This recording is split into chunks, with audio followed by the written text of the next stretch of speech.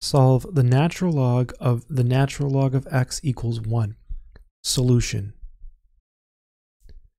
We're going to use a very powerful formula to do this problem. It basically says if you have e to the natural log of x, this is equal to x. This is super useful to know. So I'll start by writing down the original equation one more time. This is the natural log of the natural log of x, and it's equal to 1.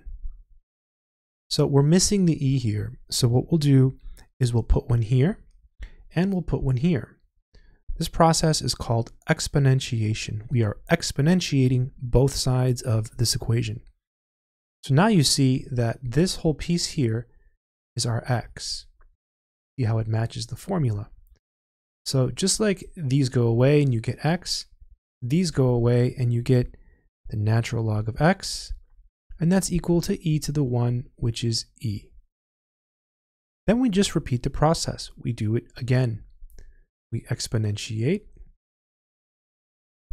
These go away, and so we get x equals e to the e. And this would be the solution to this equation.